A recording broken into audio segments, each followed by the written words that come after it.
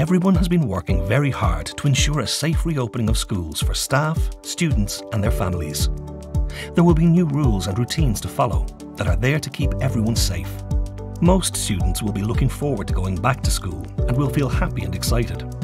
Some may feel a little anxious about returning. That's a normal response at a time of change. Most will settle back in soon once they get used to the new rules and routines. Remind them of the positive aspects of returning, like reconnecting with friends and re-engaging with school activities. Good hand washing will be important for all students. Make sure your child knows to use a tissue to cover coughs or sneezes, or to cough or sneeze into their elbow. At primary and post-primary levels, schools will put in place physical distancing procedures. In primary school, younger children may not be required to practice physical distancing, but they may be organised into pods. There may also be new rules about drop-off and pick-up. Staff in all schools and post-primary students are required to wear a face covering where a physical distance of 2 meters cannot be maintained. Encourage your child to walk or cycle to school if possible and safe to do so. Post-primary students will be required to wear a face mask when waiting for and when on board the bus. Schools will communicate directly with families about reopening.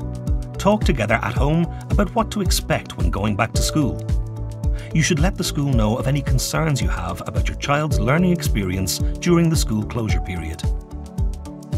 Having healthy routines in place will help with the adjustment of returning to school. Encourage your child to gradually introduce bedtime routines that are closer to those used during school term. Also, help your child to eat healthily, take exercise and reconnect with friends. Teachers understand that it hasn't been easy to learn at home during school closures, and they will support students to be ready to learn.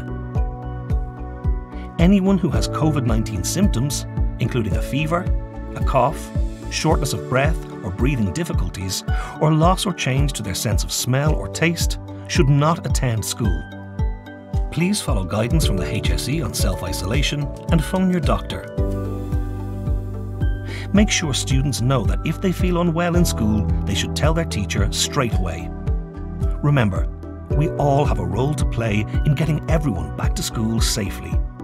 For more, see gov.ie/backtoschool.